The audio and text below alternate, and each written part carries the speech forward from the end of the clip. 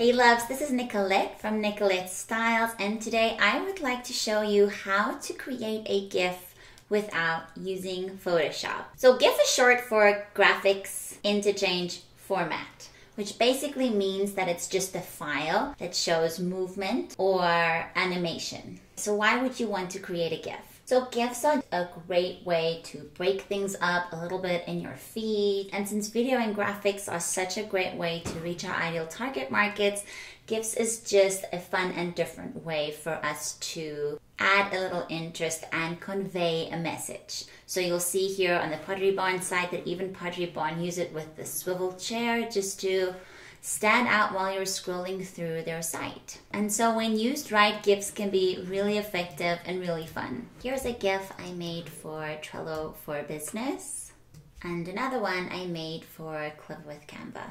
Let's go over a few ways that you can create your own GIFs quickly and easily. The first way is to create a GIF from a graphic like you see on my screen right now. What you would do is you can hop into Canva or your design tool of choice. I always suggest starting with the end image in mind. This is what we want the full GIF to look like once we've completed our GIF, or once the GIF has come to an end. What you do is you make a few copies of that, and then you start taking out the words and thinking through the way that you want the GIF to be animated and the story that you want to tell. I remove these last few sentences.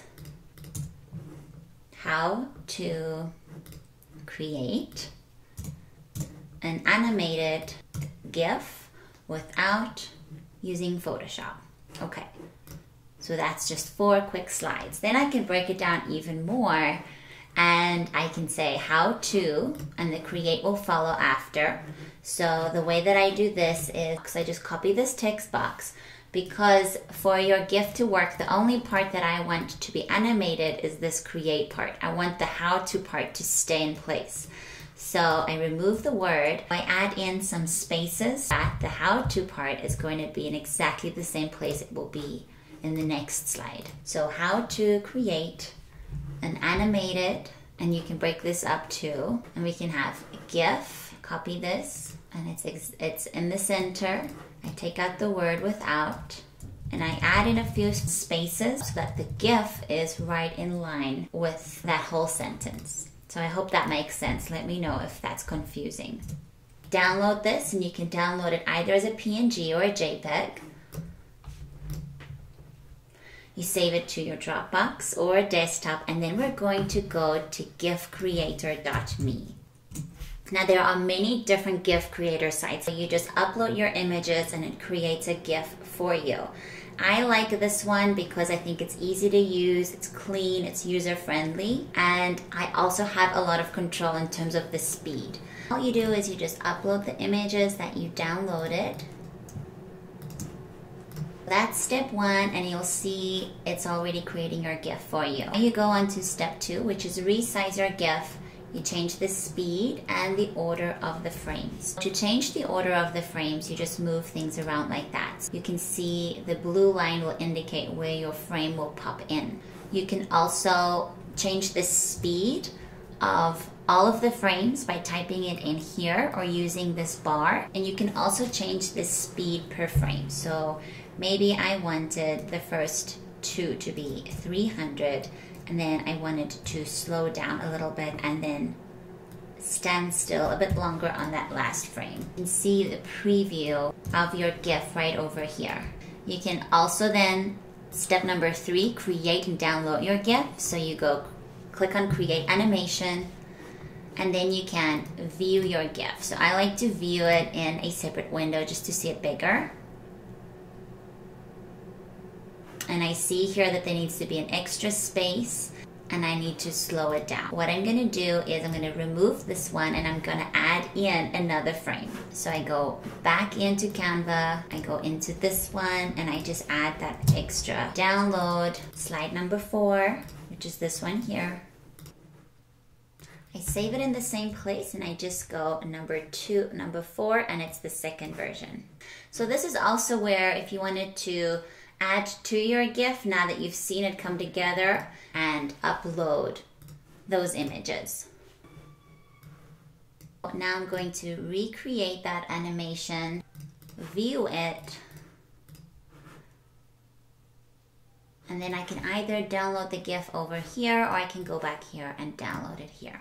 It will download, it will look like a print preview layout, but you'll see the file name says GIF at the top. So you can just rename that and save it out. So what if you wanted to create a GIF of a photographed image? So, you know, where you'd have your image and maybe one part of the image moves while the rest of the image is like frozen. So I created this GIF just to give you an example of how you would do that. But to do that, what you would do is you would need to set your camera or your iPhone on a tripod so that it's still. You would style your shot and then you would decide what part of the image would be the moving part, would be the part that changes. Is it a book that opens up like I showed you?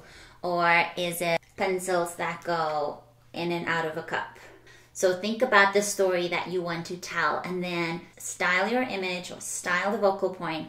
And then every time, and that's why the tripod is so important. So because if you're just going to take pictures loosely with your phone, it will move all the time. So having a tripod, keeping your camera or your phone on a tripod, you want to do your best to try and freeze that focus area and only move the part of the image that you want the animation to be. So once you've done that, you edit and filter those images exactly the same way. Then you would export them and upload into gifcreator.me exactly the same way. You would move the images around and you would go about creating your GIF that way. That is how you create a GIF from graphics, so the wording, and also how you create a GIF from photos. What other ways are there? So on your phone, you can download an app called Boomerang, and Boomerang is super easy to use. You're basically going to take a picture of yourself doing something, or you're going to take a picture of something else. I'll create one really quick with you. So I created one now, as you can see. And then on the top right hand corner, I just press save and it adds it to my camera settings. Now on my iPhone, when I go to camera, that same GIF is right there. And now I can go and upload it to Facebook or to my Instagram. So when you upload it to Instagram or Facebook, upload it as a video, and you can also upload it to your Instagram stories. And I believe that Facebook now also has stories, so you could upload it there as well. So Boomerang is that app. And then one more quick tip that I have for you, if you have existing videos that you're using on YouTube, you can use those videos and quickly turn a small 15-second clip of those videos into a GIF. All you would do is you go to your YouTube channel, you find the video that you want to use. So in this video, Emily is showing us how to create a branded flat lay, and all I do is I go right at the top into the URL, and before the word YouTube, I add in GIF and I press enter. It's going to open up this website, which is gifs.com.